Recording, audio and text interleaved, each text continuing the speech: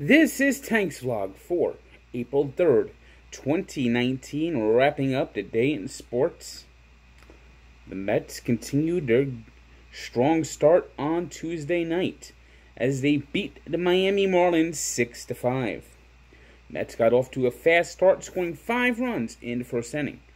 But they had to hold on because mismanagement from the bullpen the last few days left them without Jeurys Familia and Edwin Diaz. This cannot happen. Mets got fortunate today as Justin Wilson got bailed out on a great play by Amed Rosario. There's another player. Amed Rosario. There's another player.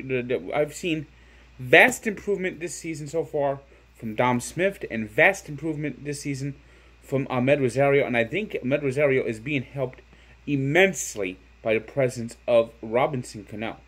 Now, of course, he had a terrible mentor previously in Jose Reyes. You know, there's no doubt Jose Reyes is one of the best players in Mets history, but Jose Reyes is a piece of shit.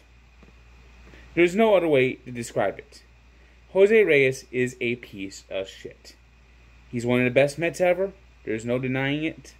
But beating up his wife, leaving, not making payments on child support, just terrible. Jose Reyes was a terrible person. And the Mets gave him so much loyalty, even after he had nothing left. Nothing left. Thank God he is finally gone.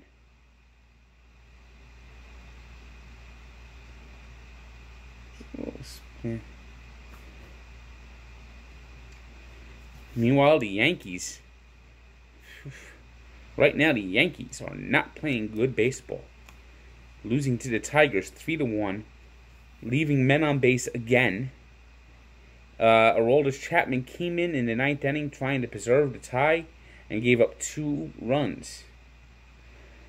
I know the Yankees have their share of injuries, but right now, at 2-3, against 2 poor teams, not good. The only thing that's fortunate for the Yankees is the Red Sox are off to an even worse start, losing on Tuesday 1-0, despite a strong start from Chris Sale. He just gave up 1 run, but the Red Sox just could not get a run across, losing to the A's 1-0. Is it a World Series hangover? I don't know. All we do know is that starting the season on the West Coast has not been good for Boston. Bryce Harper made his return to Washington on Tuesday with the Phillies, received a chorus of boos, and then hit a home run, flipping his bat as the Philadelphia Phillies remain the only unbeaten team at 4-0.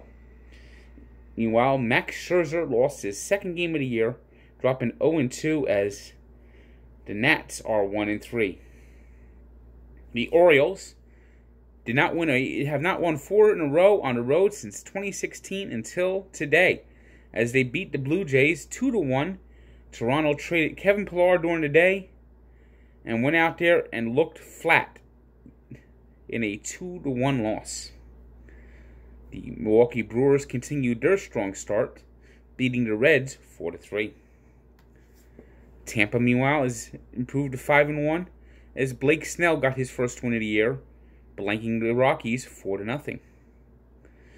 The Astros had their 9-game winning streak ended in Arlington as the Rangers beat them 6-4. It was the Twins 5-4 winners in 10 innings over the Royals. The Diamondbacks got 2 home runs from Zach Greinke to beat the Padres 8-5. It was the Dodgers 6-5 winners over the Giants, and the Mariners continued their blazing start, beating the Angels 2-1. This is the first time ever the Mariners have been 7-1.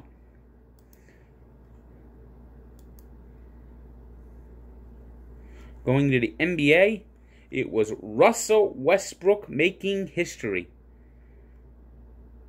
Not only did he get a triple-double, he got a triple-20. 20 points, 20 rebounds, 21 assists. Only one other player did that, and that was Wilt Chamberlain in 1968. When you're put in the same category as Wilt Chamberlain, you did something right.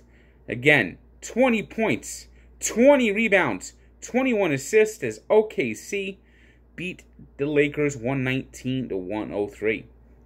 It was the Spurs 117-111 winners over the Hawks.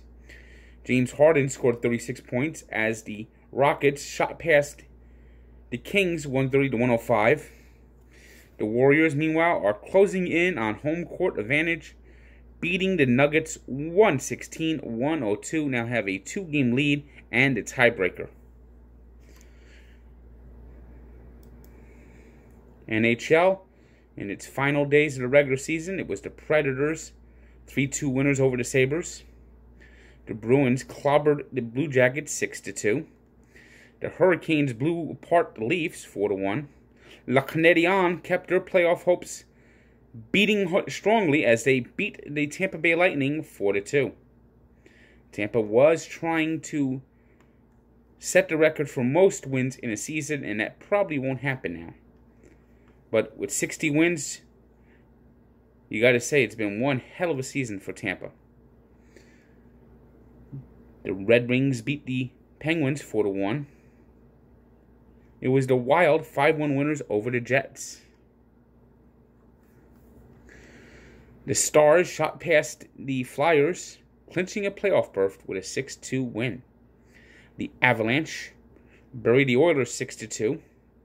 The Canucks doubled up the Sharks. The Sharks are not going into playoffs with any momentum at all, playing terrible hockey over the last 3 weeks, losing today 4-2. And it was the Kings, 3-1 winners over the Coyotes. And that win almost brings an end to the Arizona Coyotes' playoff hopes. Very costly loss indeed. Today's 3 stars are Russell Westbrook, of course. 20 points, 20 rebounds, 21 assists. What an impressive game. Jack Campbell had 49 saves, allowing 1 goal for the LA Kings in their win over Arizona. And it was Zach Greinke, not his pitching that made him a 3rd star, but his hitting. 2 home runs, 4 RBIs as the Diamondbacks beat the Padres. Today's birthday shout-out goes to the man who took the Flyers to 2 Stanley Cup championships, Bernie Parent, who turned 74. And we take a look back to 1989, a game that still pisses me off. The Seton Hall got screwed by Michigan. How do you call that foul in overtime? How do you call that foul? How do you call that foul? Still pisses me off. Seton Hall deserved a national championship that year. But nope, they had to screw them so Michigan could win. Unbelievable. Of course, Michigan was led by an interim coach after Bill Frieder left for Arizona State, and Bo Schembechler told him, get the hell out of here. We want a Michigan man coaching our team, not an Arizona State man. Check out the full story at Barstool Sports and Sports Encyclopedia, where sports history lives. And of course, don't forget, that was that 1989 run to the Final Four helped put Mike Francesa on the map as he bet Don Imus a Porsche that they would go to the Final Four. Of course, Don Imus never came through with the Porsche, but it helped boost Mike Francesa's career in a major way. So check out the full story at Barstool Sports and Sports Encyclopedia, where sports history lives. Good day.